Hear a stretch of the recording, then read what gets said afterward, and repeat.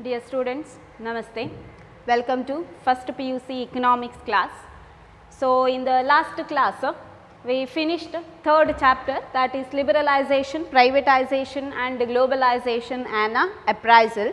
So in this class we are going to discuss question and answers of a question bank of this chapter.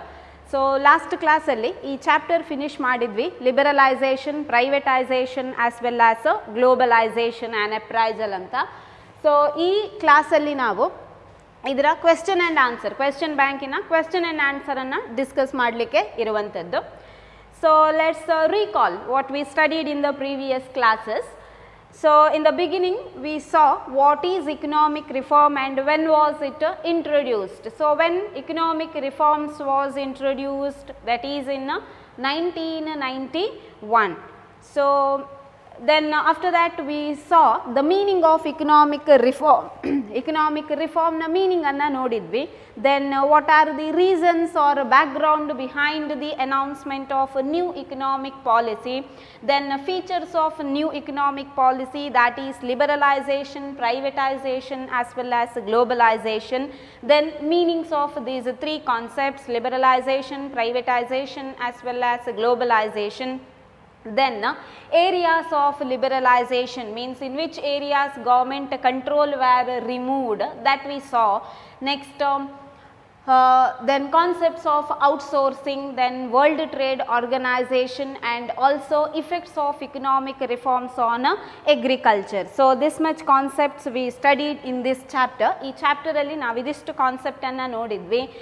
ಹೊಸ ಆರ್ಥಿಕ ಸುಧಾರಣೆಗಳು ಏನಕ್ಕೆ introduce ಆಯಿತು, then ಯಾವಾಗ introduce ಆಯಿತು ಮತ್ತು ಏನು ಇಕನಾಮಿಕ್ ರಿಫಾರ್ಮ್ ಅಂತ ಹೇಳಿದರೆ ಏನು ನೋಡಿದ್ವಿ. So what is economic reform, ಏನು ರಿಫಾರ್ಮ್ ಅಥವಾ ಆರ್ಥಿಕ ಸುಧಾರಣೆ ಹೇಳಿದರೆ change in the set of economic policies since 1991. 1991ರಿಂದ ಈಚೆಗೆ ಆರ್ಥಿಕ ನೀತಿಗಳಲ್ಲಿ ಆದಂತಹ ಬದಲಾವಣೆಗಳಿಗೆ ಇಕನಾಮಿಕ್ ರಿಫಾರ್ಮ್ಸ್ ಅಥವಾ ಆರ್ಥಿಕ ಸುಧಾರಣೆಗಳು ಅಂತ ಹೇಳುವಂಥದ್ದು. ಸೊ ಅದಕ್ಕೆ ಕಾರಣಗಳನ್ನು ನೋಡಿದ್ವಿ, ಏನಕ್ಕೆ ಹೊಸ ಆರ್ಥಿಕ ಸುಧಾರಣೆಗಳು ಜಾರಿಗೆ ಬಂತು ಅಂತ ಹೇಳಿ.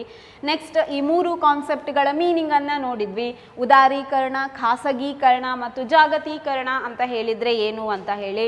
ನೆಕ್ಸ್ಟ್ ಯಾವ ಎಲ್ಲ ಕ್ಷೇತ್ರದಲ್ಲಿ ಜಾಗತೀಕರಣ ಏನು ಇಂಟ್ರೊಡ್ಯೂಸ್ ಆಯಿತು ಅದನ್ನು ನೋಡಿದ್ವಿ. ನೆಕ್ಸ್ಟ್ ಔಟ್ಸೋರ್ಸಿಂಗ್, ಹೊರಗುತ್ತಿಗೆ ಅಂತ ಹೇಳುವ ಕಾನ್ಸೆಪ್ಟ್ಸನ್ನು ನೋಡಿದ್ವಿ. ದೆನ್ ವರ್ಲ್ಡ್ ಟ್ರೇಡ್ ಆರ್ಗನೈಸೇಷನ್, ವಿಶ್ವ ವ್ಯಾಪಾರ ಸಂಘಟನೆ, ಈ ಕಾನ್ಸೆಪ್ಟ್ನ ಸ್ಟಡಿ ಮಾಡಿದ್ವಿ.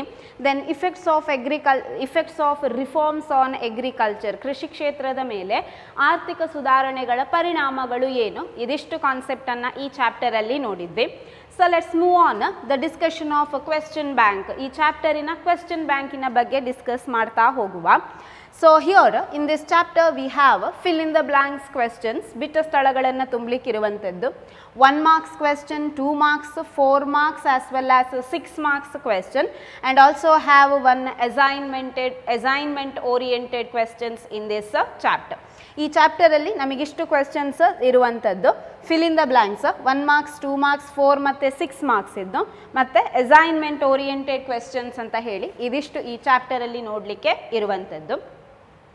So uploaded notes while discussing this question bank.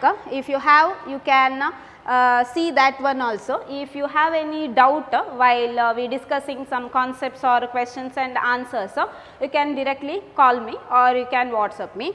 So ಇಲ್ಲಿ ಕ್ವೆಶ್ಚನ್ ಬ್ಯಾಂಕ್ ಅಪ್ಲೋಡ್ ಆಗಿರುತ್ತದೆ. ಸೊ ಅಲ್ಲಿ ಡಿಸ್ಕಸ್ ಮಾಡುವಾಗ ಕ್ವೆಶ್ಚನ್ ಬ್ಯಾಂಕ್ ಅಂದರೆ ಈ ಕ್ವೆಶ್ಚನ್ ಆನ್ಸರ್ ನೋಟ್ಸ್ ನಿಮ್ಮ ಹತ್ರ ಇದ್ದರೆ ಅದನ್ನು ಒಂದು ಸ್ವಲ್ಪ ನೋಡಿಕೊಳ್ಳಿ. ಮತ್ತು ಏನು ನಾವು ನೋಟ್ಸನ್ನು ಅಪ್ಲೋಡ್ ಮಾಡುತ್ತೇವೆ, ಆ ನೋಟ್ಸನ್ನು ನೀವು ಒಂದು ನೋಟ್ಸಲ್ಲಿ ಬರೆದಿಟ್ಕೊಂಡ್ರೆ ಒಳ್ಳೆಯದು. ಡೈರೆಕ್ಟ್ಲಿ ಅದನ್ನು ಇಟ್ಕೊಂಡು ಓದಿದರೆ ಅದಷ್ಟು ಈಸಿಯಾಗಿ ಅಥವಾ ಅದಷ್ಟು ಇಫೆಕ್ಟ್ಫುಲ್ ಅಂತ ಹೇಳಲಿಕ್ಕೆ ಬರೋದಿಲ್ಲ. ಸೊ ನೀವು ಅದು ನೋಟ್ಸಲ್ಲಿ ಬರೆದಿಟ್ಕೊಂಡಿದ್ರೆ ಈಸಿಯಾಗಿ ನಿಮಗೆ ಓದಲಿಕ್ಕೆ ಸಿಗ್ತದೆ. ಮತ್ತು ಒಂದು ಸತಿ ನೀವು ನೋಟ್ಸಲ್ಲಿ ಬರೆಯುವಾಗ ನಿಮಗೆ ಅದು ರೀಕಾಲ್ ಆಗ್ತದೆ, ಏನು ಓದಿದ್ದೇವೆ ಏನು ಬರೆದಿದ್ದೇವೆ, ಏನು ಕೇಳಿದ್ದೇವೆ ಅಂತ ಹೇಳುವಂಥದ್ದು. ಸೊ ಹಾಗಾಗಿ ಅದನ್ನು ಜಸ್ಟ್ ನೀವು ಹಾಗೆ ಏನು ಪ್ರಿಂಟೌಟ್ ತೆಗೆದಿಟ್ಕೊಳ್ಳುವಂಥದ್ದು ಹಾಗೆ ಮಾಡಬೇಡಿ, ಒಂದು ನೋಟ್ಸಿಗೆ ಅದನ್ನು ಬರೆದಿಟ್ಕೊಳ್ಳಿ. ಸೊ ಏನಾದರೂ ಡೌಟ್ ಅಥವಾ ಏನಾದರೂ ಕ್ಲಾರಿಫಿಕೇಷನ್ ಬೇಕು ಅಂತ ಇದ್ದರೆ ಡೈರೆಕ್ಟಾಗಿ ನನಗೆ ಕಾಲ್ ಮಾಡಿ, ಇಲ್ಲ ವಾಟ್ಸಪ್ ಮಾಡಿ. ಸೊ ನೋಟ್ಸ್ ಸಿಕ್ಕಿದ್ದಿದ್ರೆ ಇದ್ದದ್ದಿದ್ರೆ ಅದನ್ನು ಸ್ವಲ್ಪ ನೋಡಿಕೊಂಡು ಡಿಸ್ಕಸ್ ಮಾಡುವಾಗ ಇದ್ದರೆ ಒಳ್ಳೆಯದು. ಸೊ ಇಲ್ಲದಿದ್ದರೆ ನೀವು ನೋಡ್ಕೊಳ್ಳಿ, ಆನಂತರ ನೋಟ್ಸ್ ಇರಿದ್ರೆ ಅದನ್ನು ನೋಡಿ ಏನಾದರೂ ಡೌಟ್ಸ್ ಇದ್ದರೆ ಮತ್ತೆ ಕೇಳಿದರೆ ಆಯಿತು. So, let us move on a question bank. So, first we have fill in the blanks questions. First namige fill in the blanks questions iruvantaddu. So, first question, reforms were introduced during dash. Reforms were introduced during dash. ಆರ್ಥಿಕ ಸುಧಾರಣೆಗಳನ್ನು dash ಅಲ್ಲಿ ಜಾರಿಗೊಳಿಸಲಾಗಿತ್ತು. So, when was economic reforms introduced? That is on July 1991. So, here you can write only 1991 or July 1991. ಹೇಗೂ ಬರಿಬೋದು, 1991 ಬರಿಬೋದು, July 1991 ಬರಿಬೋದು. So, 1991 ಬರೀರಿ ಸಾಕು. Reforms were introduced during 1991. Second question, RBI regulates dash sector. RBI regulates dash sector. RBI dash ವಲಯವನ್ನು ನಿಯಂತ್ರಿಸುತ್ತದೆ. ಅಂದರೆ RBI ಯಾವ ಸೆಕ್ಟರನ್ನು ಕಂಟ್ರೋಲ್ ಮಾಡುತ್ತಿತ್ತು. So it is RBI regulates financial sector. ಹಣಕಾಸು ವಲಯವನ್ನು ನಿಯಂತ್ರಿಸ್ತಾ ಇದ್ದಂಥದ್ದು ಫಿನಾನ್ಷಿಯಲ್ ಹಣಕಾಸು ವಲಯ.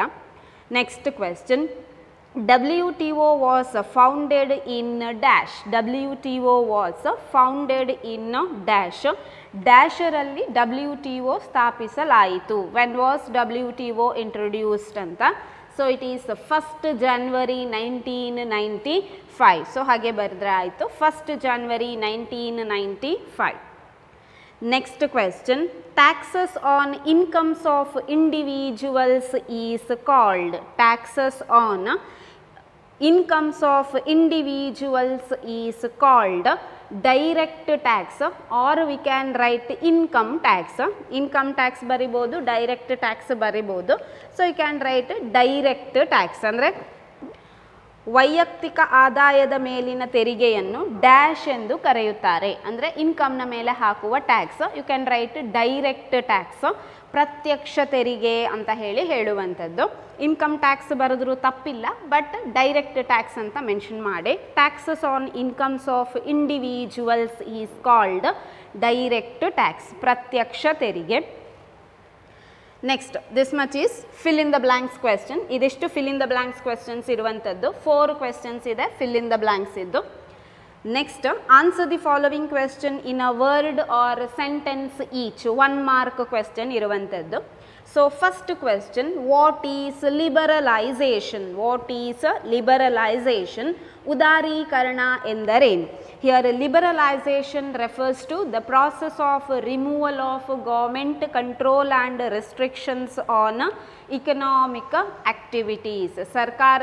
ಆರ್ಥಿಕ ಚಟುವಟಿಕೆಗಳ ಮೇಲಿನ ಸರ್ಕಾರದ ಹಸ್ತಕ್ಷೇಪವನ್ನು ತೆಗೆದುಹಾಕುವ ಪ್ರಕ್ರಿಯೆಗೆ ಉದಾರೀಕರಣ ಅಂತ ಹೇಳುವಂಥದ್ದು liberalisation. So second question, give the meaning of privatisation. ಖಾಸಗೀಕರಣದ ಅರ್ಥವನ್ನು ಕೊಡಿ ಅಂತ. So privatization refers to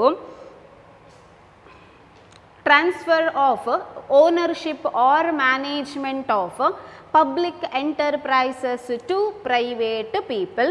ಸರ್ಕಾರಿ ಕೈಗಾರಿಕೆ ಅಥವಾ ಉದ್ದಿಮೆಗಳ ಓನರ್ಶಿಪ್, ಒಡೆತನವನ್ನು ಖಾಸಗಿ ಉದ್ದಿಮೆಗಳಿಗೆ ಟ್ರಾನ್ಸ್ಫರ್ ಅಥವಾ ಬದಲಾಯಿಸುವುದಕ್ಕೆ ಪ್ರೈವೇಟೈಸೇಷನ್, ಖಾಸಗೀಕರಣ ಅಂತ ಹೇಳುವಂಥದ್ದು. So, transfer of ownership or management of public enterprises to private people. Next, what is globalization? ಜಾಗತೀಕರಣ ಎಂದರೇನು? Here globalization refers to opening up of countries' economy to the world market. ವಿಶ್ವದ ಮಾರುಕಟ್ಟೆಗೆ ಭಾರತದ ಅರ್ಥವ್ಯವಸ್ಥೆಯನ್ನು ತೆರೆದಿಡುವ ಪ್ರಕ್ರಿಯೆ globalisation. So meanings of these 3 concepts are important. Liberalization, privatization and globalization. Don't make any confusion. Any one of the question out of these 3 can ask in the exam. Exam ಅಲ್ಲಿ ಈ 3ರಲ್ಲಿ ಯಾವುದಾದ್ರೂ ಒಂದು ಕಾನ್ಸೆಪ್ಟನ್ನು ಕೇಳ್ತಾರೆ. So ಸ್ವಲ್ಪ clear ಆಗಿ ನೋಡ್ಕೊಳ್ಳಿ. What is liberalisation, privatisation, globalisation. Liberalisation, removal of government control. Privatization means transfer of ownership from public enterprises to private people. Globalization means opening up of countries' economy to the world market. Next question, expand IBRD. IBRD ಅನ್ನು ವಿಸ್ತರಿಸಿ. So Industrial Bank for Reconstruction and Development. Industrial Bank for Reconstruction and Development. Next, expand GATT, General Agreement on Tariffs and Trade. General Agreement on Tariffs and Trade. ಸುಂಕ ಮತ್ತು ವ್ಯಾಪಾರದ ಮೇಲಿನ ಸಾಮಾನ್ಯ ಒಪ್ಪಂದ ಗ್ಯಾಟ್. Next question, give the meaning of direct tax. Direct tax ಪ್ರತ್ಯಕ್ಷ ತೆರಿಗೆ ಅಂತ ಹೇಳಿದರೆ ಏನು? Here direct tax refers to those tax in which tax burden can not be shifted on others. ಒಬ್ಬ ವ್ಯಕ್ತಿಯಿಂದ ಇನ್ನೊಬ್ಬ ವ್ಯಕ್ತಿಗೆ ಟ್ಯಾಕ್ಸ್ ಬರ್ಡನನ್ನು ಶಿಫ್ಟ್ ಅಥವಾ ಟ್ರಾನ್ಸ್ಫರ್ ಮಾಡಲಿಕ್ಕೆ ಆಗದೇ ಇರುವಂಥ ಟ್ಯಾಕ್ಸ್, ಅದಕ್ಕೆ ಡೈರೆಕ್ಟ್ ಟ್ಯಾಕ್ಸ್ ಅಂತ ಹೇಳುವಂಥದ್ದು. Next question, 1 marks question, what do you mean by outsourcing? ಹೊರಗುತ್ತಿಗೆ ಅಂತ ಹೇಳಿದರೆ ಏನು? Outsourcing. Here outsourcing refers to shift or transfer of one's or going outside one's own organization to obtain specialized services at lower cost and in time. ಕರೆಕ್ಟಾದ ಸಮಯಕ್ಕೆ ಕಡಿಮೆ ಖರ್ಚಿನಲ್ಲಿ ಹೊರಗಡೆಯಿಂದ ಕೆಲವು ಸೇವೆಗಳನ್ನು ಪಡೆಯುವಂಥದ್ದಕ್ಕೆ ಇಲ್ಲಿ ಔಟ್ಸೋರ್ಸಿಂಗ್ ಅಥವಾ ಹೊರಗುತ್ತಿಗೆ ಅಂತ ಹೇಳುವಂಥದ್ದು. So these are 1 marks question. ಇದಿಷ್ಟು 1 marks question. Meaning of liberalisation, privatisation, globalisation, expansion of IBRD and GATT, then meaning of outsourcing and direct tax. So idishtu 1 mark questions. Next, coming to the 2 marks questions. Next iruvantaddu 2 marks question. First one, give the meaning of industrial licensing. ಕೈಗಾರಿಕಾ ಪರವಾನಗಿ ಅಂತ ಹೇಳಿದರೆ ಏನು? Industrial licensing. Here industrial licensing refers to a permission or an approval given by the government to an industry to establish with a certain capacity in a particular area. ಅಂದರೆ ಒಂದು ನಿರ್ದಿಷ್ಟ ಪ್ರದೇಶದಲ್ಲಿ ನಿರ್ದಿಷ್ಟ ಅಮೌಂಟ್ ಅಥವಾ ಮೊತ್ತದಿಂದ ಒಂದು ಇಂಡಸ್ಟ್ರಿ ಅಥವಾ ಕೈಗಾರಿಕೆಯನ್ನು ಸ್ಥಾಪಿಸಲಿಕ್ಕೆ ಸರ್ಕಾರ ಕೊಡುವಂಥ ಪರ್ಮಿಷನ್ ಅಥವಾ ಅಪ್ರೂವಲಿಗೆ ಇಂಡಸ್ಟ್ರಿಯಲ್ ಲೈಸೆನ್ಸಿಂಗ್ ಅಂತ ಹೇಳುವಂಥದ್ದು. This much is enough. ಇದಿಷ್ಟನ್ನು ಬರೆದ್ರೆ ಸಾಕು. Industrial licensing means A permission or an approval to establish an industry by the government with a certain capacity in a specified area. So idishtu meaning proper agi baradre aitu for 2 marks industrial licensing. Next, mention 4 objectives of trade policy. While explaining reforms in trade and investment, I mentioned there objectives of trade policy, that is removal of government control and licensing, then simplification of procedure for export and import, removal of restriction on the movement of goods and services, freedom will be given to private people to take their own decision related to trade. So these are the 4 objectives of trade policy. Idu kelavu objective trade policy yaddu.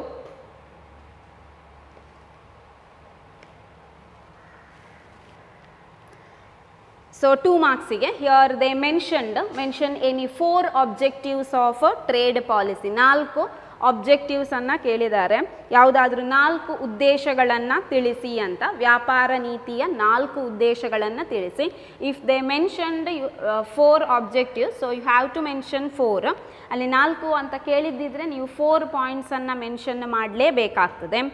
So next one, what is fiscal policy? Next 2 marks question, what is fiscal policy? ಕೋಶೀಯ ನೀತಿ ಎಂದರೇನು? fiscal policy. Here, the public expenditure and debt policies of the government called fiscal policy. ಸರ್ಕಾರದ ಖರ್ಚು ಮತ್ತು ಸಾಲದ ನೀತಿಯನ್ನು ಕೋಶೀಯ ನೀತಿ ಅಂತ ಹೇಳುವಂಥದ್ದು. So this much is enough. What is fiscal policy? Public expenditure and debt policies of the government. ಇದಿಷ್ಟು ಬರೆದರೆ ಸಾಕು fiscal policyಗೆ meaning. Next, what are the services of outsourcing? What are the services of outsourcing? ಹೊರಗುತ್ತಿಗೆಯ ಸೇವೆಗಳು ಯಾವುವು ಅಂತ. Outsourcing means which services R outsourcing, ಯಾವುದೆಲ್ಲ service outsource ಆಗ್ತದೆ. So while explaining the concept outsourcing we saw there that is music recording, then film editing, accounting, railway enquiry, call centers, etc. You can mention any 4. 2 marks ಗಾದ ಕಾರಣ ಯಾವುದಾದ್ರೂ 4 points ಅನ್ನು mention ಮಾಡಿ ಯಾವುದೆಲ್ಲ ಸೇವೆಗಳು ಅಂತ. So banking service, film editing, music recording, accountancy, then railway enquiry, ಕಾಲ್ centres etcetera. ಅಲ್ಲಿ ತುಂಬ ಇದೆ, 4 ಪಾಯಿಂಟ್ಸ್ ಅನ್ನು you have to mention. Next question, what do you mean by disinvestment? ಹೂಡಿಕೆ ಹಿಂತೆಗೆತ ಅಂತ ಹೇಳಿದರೆ ಏನು? Disinvestment, it refers to sale of shares of public enterprises to private people. Sale of shares of public enterprises to private people. ಇಲ್ಲಿ public enterprises ಸಾರ್ವಜನಿಕ ಉದ್ದಿಮೆಗಳ ಷೇರುಗಳನ್ನು ಖಾಸಗಿ ಜನರಿಗೆ ಮಾರಾಟ ಮಾಡುವುದಕ್ಕೆ ಹೂಡಿಕೆ ಹಿಂತೆಗೆತ ಅಥವಾ ಡಿಸ್ಇನ್ವೆಸ್ಟ್ಮೆಂಟ್ ಅಂತ ಹೇಳುವಂಥದ್ದು. ಸೊ 2 ಮಾರ್ಕ್ಸಿಗೆ ಇದು ಮೀನಿಂಗ್ ಜಸ್ಟ್ ಮೆನ್ಷನ್ ಮಾಡಿದರೆ ಸಾಕು. Next, give example for direct tax and indirect tax. ಪ್ರತ್ಯಕ್ಷ ತೆರಿಗೆ ಮತ್ತು ಪರೋಕ್ಷ ತೆರಿಗೆಗೆ ಉದಾಹರಣೆಗಳನ್ನು ತಿಳಿಸಿ. So first you have to right example for direct tax, then mention income tax, corporation tax etcetera. ಎರಡು ಇದೆ, ಅಲ್ಲಿ ಯಾವುದಾದ್ರೂ ಒಂದನ್ನು ಮೆನ್ಷನ್ ಮಾಡಿ ಅಥವಾ ಯು ಕ್ಯಾನ್ ಮೆನ್ಷನ್ 2, ಎರಡು ಮೆನ್ಷನ್ ಮಾಡಿದರೂ ಆಗ್ತದೆ. Next below that right example for indirect tax. Indirect ಪರೋಕ್ಷ ತೆರಿಗೆಗೆ ಉದಾಹರಣೆ ಅಂತ ಬರೆದು ಮೆನ್ಷನ್ ಮಾಡಿದರೆ ಆಯಿತು ಪಾಯಿಂಟ್ಸನ್ನು. ಸೊ ಸೇಲ್ಸ್ ಟ್ಯಾಕ್ಸ್ ಇದೆ, ವ್ಯಾಟ್ ವ್ಯಾಲ್ಯೂ ಆ್ಯಡೆಡ್ ಟ್ಯಾಕ್ಸ್ ಇದೆ, next GST goods and service tax. We can mention any one example for direct tax, one example for indirect tax. ಒಂದು ಡೈರೆಕ್ಟ್ ಟ್ಯಾಕ್ಸ್ಗೆ ಎಕ್ಸಾಂಪಲ್, ಇನ್ನೊಂದು indirect ಟ್ಯಾಕ್ಸಿಗೆ example. But you have to mention example for direct tax, example for indirect tax. ಅಂದರೆ which one is the example for direct and indirect tax. ಇದಿಷ್ಟು ನೀವು mention ಮಾಡಬೇಕು. Direct ಟ್ಯಾಕ್ಸಿಗೆ ಯಾವ್ದು example, indirect ಟ್ಯಾಕ್ಸಿಗೆ ಯಾವ್ದು example ಅಂತ mention ಮಾಡಿ ಎಕ್ಸಾಂಪಲನ್ನು ಬರೀಬೇಕು. So 2 marks question. So these are the 2 marks questions. ಇದಿಷ್ಟು 2 marks question. Meaning of industrial licensing, objectives of trade policy, meaning of fiscal policy, services of outsourcing, meaning of disinvestment, example for direct as well as indirect tax. 2 marks questions. Next we have 4 marks questions. Next 4 marks questions ಇರುವಂತದ್ದು. Briefly explain the background of economic reforms in India. ಭಾರತದ ಆರ್ಥಿಕ ಸುಧಾರಣೆಗಳ ಹಿನ್ನೆಲೆಯನ್ನು ವಿವರಿಸಿ. Briefly explain the background of economic reforms. Here reasons behind the announcement of new economic policy. ಏನಕ್ಕೆ new economic policy introduce ಆಯಿತು ಅಂತ. There we learnt some 6 or 7 points, 6 ಅಥವಾ 7 point ನೋಡಿದ್ವಿ. Here question is asked for 4 marks. So you can explain any 4 points. ಅಲ್ಲಿ 6-7 points ಅನ್ನು ನೋಡಿದ್ವಿ. So ಅದರಲ್ಲಿ ನೀವು 4 ಪಾಯಿಂಟ್ಗಳು ಅಂದರೆ ಫಸ್ಟ್ 5-6 ಅಲ್ಲಿ ಔಟ್ ಆಫ್ 6 ನೀವು 4 ಪಾಯಿಂಟನ್ನು ಮೆನ್ಷನ್ ಮಾಡಬಹುದು. So one is slow growth rate of industrial sector, next poor performance of public sector, then Gulf crisis, deficit balance of payment, economic imbalance, loans from World Bank as well as IMF. So ಇದಿಷ್ಟು ಪಾಯಿಂಟ್ಗಳನ್ನು ನೋಡಿದ್ವಿ. ಅದರಲ್ಲಿ ಯಾವುದಾದ್ರೂ 4 ಪಾಯಿಂಟ್ಸನ್ನು you can explain. 4 point explain ಮಾಡಲೇಬೇಕು. So it is 4 marks question. So ಯಾವುದು easy ತೋರ್ತದೆ ಅಂತ 4 ಪಾಯಿಂಟನ್ನು explain ಮಾಡಿದರೆ ಸಾಕು. Next, write a note on WTO, World Trade Organization, WTO the ಬಗ್ಗೆ ಟಿಪ್ಪಣಿ ಬರೆಯಿರಿ, note on WTO. So that also we discussed. First mention the expansion of WTO, when it introduced, ಯಾವಾಗ WTO introduce ಆಯಿತು, then where is its headquarters, then ಇದರ headquarter ಎಲ್ಲಿದೆ, next activities of WTO ಏನೆಲ್ಲ activity ಮಾಡುತ್ತದೆ, next impact, favorable impact of WTO ದಿಂದ ಏನೆಲ್ಲ advantage ಅಥವಾ favourable impact ಇದೆ, ಇದಿಷ್ಟು ಪಾಯಿಂಟ್ಸನ್ನು ನೀವು ಎಕ್ಸ್ಪ್ಲೇನ್ ಮಾಡ್ತಾ ಬಂದರೆ ಆಯಿತು. There 4 points of activities, then 4 point of favourable impact. Next ಯಾವಾಗ ಇಂಟ್ರೊಡ್ಯೂಸ್ ಆಯಿತು, ಅದರ ಏಮ್ ಏನು, ಅದರ ಹೆಡ್ ಕ್ವಾರ್ಟರ್ಸ್ ಎಲ್ಲಿದೆ, ಅದೊಂದು ಸ್ವಲ್ಪ ಬರೆದ್ರೆ ಸಾಕು. ಸೊ ಇದಿಷ್ಟು related to world trade organisation. Next question, briefly explain the financial sector reforms. We saw under areas of liberalization, there one point that is financial sector reforms. Areas of liberalization, ಉದಾರೀಕರಣದ areas ನೋಡಿದ್ವಿ, ಅದರಲ್ಲಿ ಒಂದು point ಬಂದಿತ್ತು financial sector reforms. ಅದರಿಂದ question, briefly explain the financial sector reforms, ಹಣಕಾಸಿನ ವಲಯದ ಬಗ್ಗೆ ಟಿಪ್ಪಣಿ ಬರೆಯಿರಿ ಅಂತ ಕೇಳುತ್ತಾರೆ. So under financial sector reforms we have 7 points, 7 ಪಾಯಿಂಟನ್ನು ನೋಡಿದ್ವಿ. Means reducing the role of RBI from regulator to facilitator. Next, banks are given freedom to fix their own interest rate. Then foreign investment limit raised to 50%. Then establishment of new private sector banks. Commercial banks are allowed to open their branches. Foreign banks are allowed to perform in the country. So banks are allowed to raise fund within the country and from outside the country. So these are some of the point. You have to mention some 6 or 7 point, 6 ಅಥವಾ 7 point anna you have to mention. So briefly explain financial sector reforms. Financial sector reforms ina ಬಗ್ಗೆ ಬರೀಲಿಕ್ಕೆ. So ಈ points ಅನ್ನ mention ಮಾಡ್ತಾ ಹೋದ್ರೆ ಆಯಿತು. No need of more explanation. ತುಂಬ explanation ಬೇಡ, ಆ points ಗಳನ್ನು just ಮೆನ್ಷನ್ ಮಾಡ್ತಾ ಹೋದರೆ ಆಯಿತು. Next question, right A short note on outsourcing, ಹೊರಗುತ್ತಿಗೆಯ ಬಗ್ಗೆ ಟಿಪ್ಪಣಿ ಬರೀಲಿಕ್ಕೆ short note on outsourcing. So ಇಲ್ಲಿ you have to right what is outsourcing. Outsourcing ಅಂತ ಹೇಳಿದರೆ ಏನು, so why this outsourcing gave much importance, ಏನಕ್ಕೆ ಈ ಔಟ್ಸೋರ್ಸಿಂಗಿಗೆ ಜಾಸ್ತಿ ಇಂಪಾರ್ಟೆನ್ಸನ್ನು ಕೊಟ್ಟರು. Then examples R services of outsourcing, ಯಾವುದೆಲ್ಲ ಔಟ್ಸೋರ್ಸಿಂಗ್ನ ಸರ್ವೀಸಸ್ ಇದೆ. Then reasons behind increased outsourcing in India, ಭಾರತದಲ್ಲಿ ಔಟ್ಸೋರ್ಸಿಂಗ್ ಜಾಸ್ತಿ ಆಗಲಿಕ್ಕೆ ಏನು ರೀಸನ್, ಇದೆಲ್ಲವನ್ನು ಪಾಯಿಂಟ್ ಬೈ ಪಾಯಿಂಟ್ ಮಾಡಿ ಬರಿತಾ ಹೋದರೆ ಆಯಿತು. ಐ ಗೇವ್ ದ್ಯಾಟ್ ಇನ್ ನೋಟ್ಸಲ್ಲಿ ಕೊಟ್ಟಿದ್ದೇನೆ, ಸ್ವಲ್ಪ ಕರೆಕ್ಟಾಗಿ ನೋಡ್ಕೊಂಡು ಬರೆದ್ರೆ ಆಯಿತು. ಈಸಿ ಇದೆ ಕಾನ್ಸೆಪ್ಟ್. ಮೀನಿಂಗ್ ಬರೆಯುವಂಥದ್ದು, ಯಾವುದೆಲ್ಲ ಅದರ ಸರ್ವೀಸಸ್ ಬರೆಯುವಂಥದ್ದು, ಏನಕ್ಕೆ ಔಟ್ಸೋರ್ಸಿಂಗ್ ಇಂಡಿಯಾದಲ್ಲಿ ಜಾಸ್ತಿ ಆಗ್ತಾ ಇದೆ, ಇದಿಷ್ಟನ್ನು ಮೆನ್ಷನ್ ಮಾಡಬೇಕಾಗ್ತದೆ ಫಾರ್ 4 marks. So ಇದಿಷ್ಟು 4 marks questions. One is background of reform, WTO, outsourcing, financial sector reform. So ಇದಿಷ್ಟು 4 marks ಇನ question.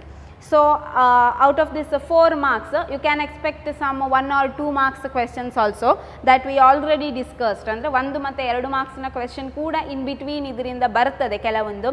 ಈಗ ಮೀನಿಂಗ್ ಆಫ್ ಔಟ್ಸೋರ್ಸಿಂಗ್ ಇರ್ಬೋದು ಅಥವಾ ಸರ್ವೀಸಸ್ ಆಫ್ ಔಟ್ಸೋರ್ಸಿಂಗ್ ಇರ್ಬೋದು. ಸೊ ನೀವು 4 ಮಾರ್ಕ್ಸಿಗೆ ಪ್ರಿಪೇರ್ ಆದರೆ ಅಲ್ಲಿ ಕೆಲವು 1 marks ಮತ್ತು 2 marksಗೂ ಕೂಡ ನೀವು ಪ್ರಿಪೇರ್ ಆದಾಗ ಆಗ್ತದೆ. ಮತ್ತು ಫಿನಾನ್ಷಿಯಲ್ ಸೆಕ್ಟರ್ ರಿಫಾರ್ಮ್ಸ್, ಅದರಲ್ಲಿ RBI regulates financial sector. So ಆ ಥರದ ಕೆಲವು ಕ್ವೆಶ್ಚನ್ಸನ್ನು ಕೇಳ್ತಾರೆ. But out of syllabus they are not asking any question.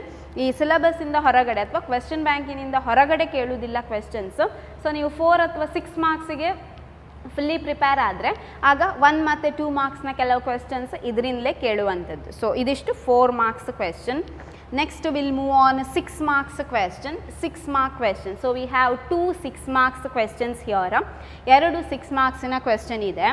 One is briefly explain the important areas of liberalization. Briefly explain important areas of liberalization. ಉದಾರೀಕರಣದ ಪ್ರಮುಖ ಕ್ಷೇತ್ರಗಳನ್ನು ವಿವರಿಸಿ. Areas of liberalisation. Actually it is a big concept. So we saw mainly there are 5 areas of liberalization: deregulation of industrial sector, financial sector reforms, tax reforms, foreign exchange reforms, reform in trade and investment. ಇದಿಷ್ಟು ಪಾಯಿಂಟನ್ನು ನೋಡಿದ್ವಿ. Industrial sector, financial sector, tax, foreign exchange, trade and investment policy. So you have to explain all these 5 points if it is asked for 6 marks. So you have to explain all these. ಈ 5 ಪಾಯಿಂಟ್ಗಳನ್ನು explain ಮಾಡಬೇಕು, but ತುಂಬ explanation ಬೇಡ, ಸ್ವಲ್ಪ ಸ್ವಲ್ಪ ಎಕ್ಸ್ಪ್ಲನೇಷನನ್ನು ಕೊಡಬೇಕು. So in the notes I will give all the points. ನಾನೆಲ್ಲ ಪಾಯಿಂಟ್ಗಳನ್ನು ನಿಮಗೆ ಕೊಡ್ತೇನೆ.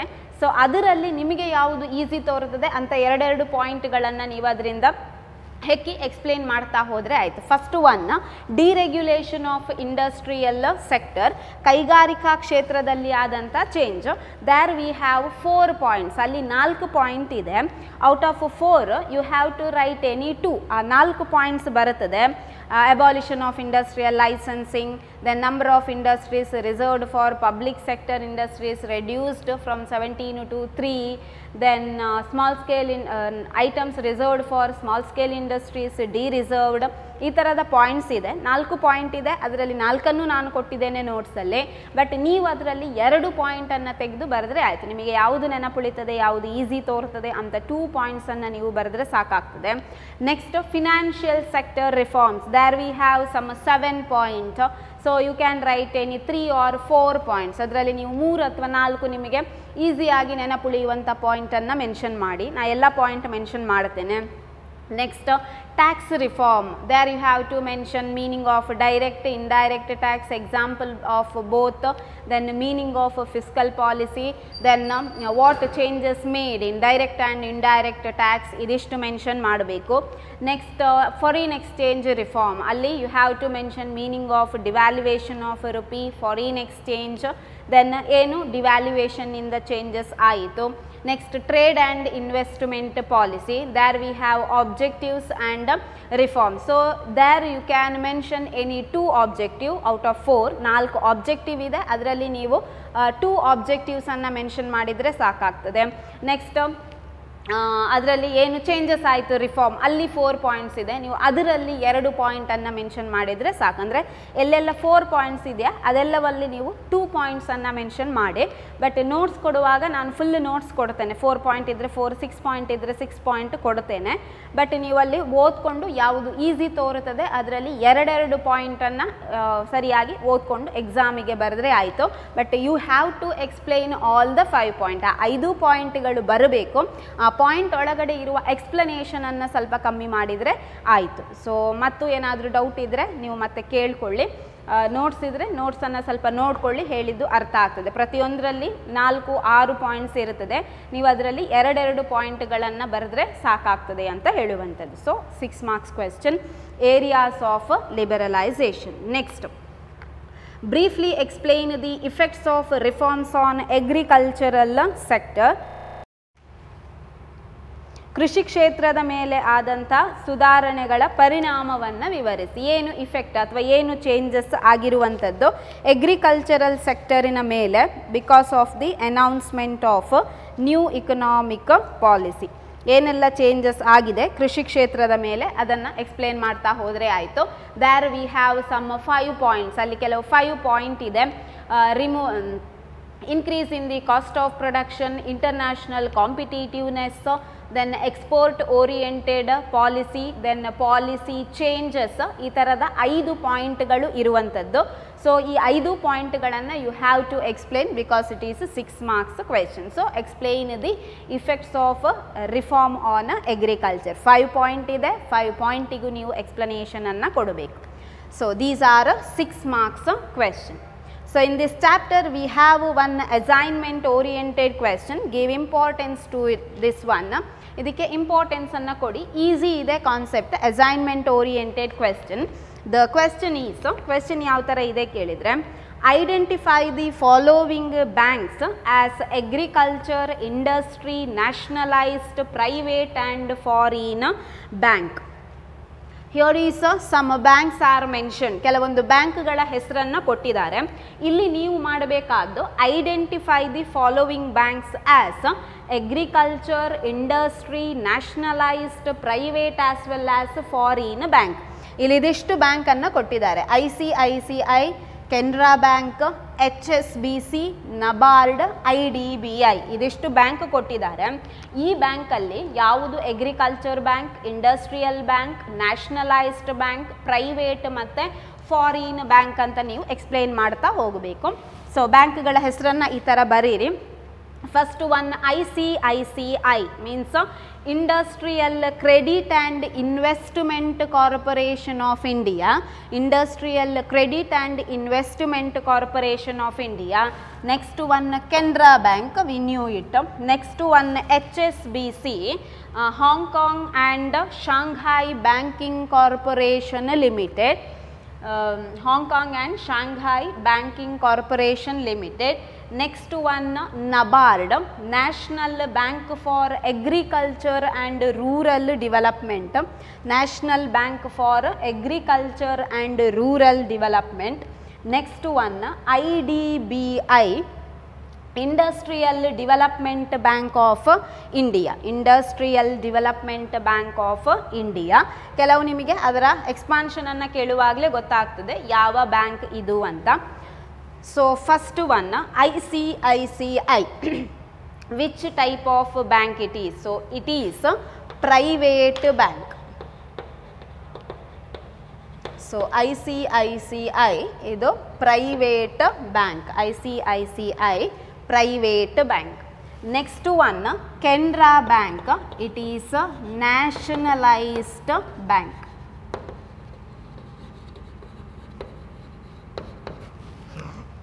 ನೆಕ್ಸ್ಟ್ HSBC, ಹೆಸರು ಹೇಳುವಾಗಲೇ ಗೊತ್ತಾಗ್ತದೆ, Hong Kong and Shanghai bank, banks of bank corporation limited.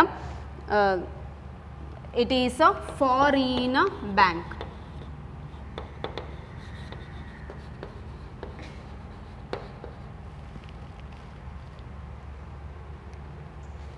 Next, NABARD, National Bank for Agriculture and Rural Development. So, it is a agriculture bank.